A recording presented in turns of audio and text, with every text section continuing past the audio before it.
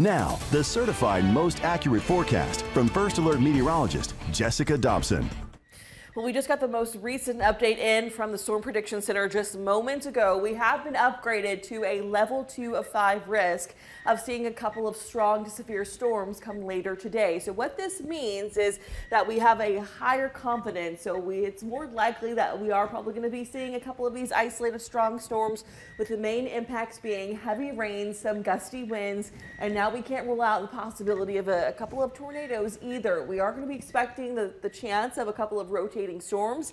Not looking at widespread severe weather, not by any means, but just stay weather aware, especially for areas in yellow, which is pretty much all of our viewing area. So here's the first part of this system. You'll see this broken line that's currently working across the Midlands area. This is not severe, and this is probably not what's going to be bringing us any sort of severe weather. We could see some gusty winds and some heavy rain out of this band, but we're going to really expect our chances to increase as we head towards later this afternoon and into this evening, likely right around sunset tonight. So we could be expecting winds even outside of some of the thunderstorm activity to be gusting up to 30 to 40 miles per hour. We could see a few of these strong storms and also some heavy rainfall.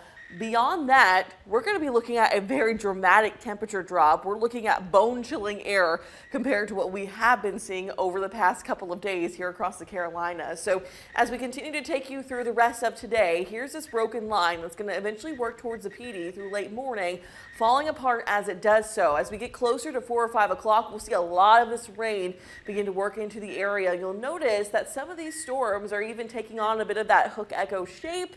So that's going to indicate that we could see maybe a couple of these rotating storms. Again, not looking at widespread severe weather. Just keep in mind we could see a couple of warnings come later this afternoon and into this evening. Heavy rain will be likely as we head towards tonight.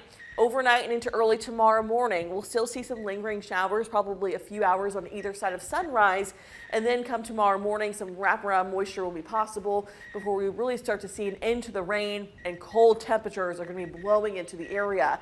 Highs tomorrow only going to warm into the upper 40s and low 50s. We are going to really struggle to make it to that 50-degree mark as we head towards tomorrow. And once we factor in some of the gustier winds, we are talking about the potential of wind chills in the 30s throughout most of tomorrow. So just be prepared, get the coats out now, and make sure you're prepared for what's going to be happening tonight and also into our Monday. So looking at your beach 7-day forecast, we are going to be expecting windy conditions tomorrow, much colder temperatures too.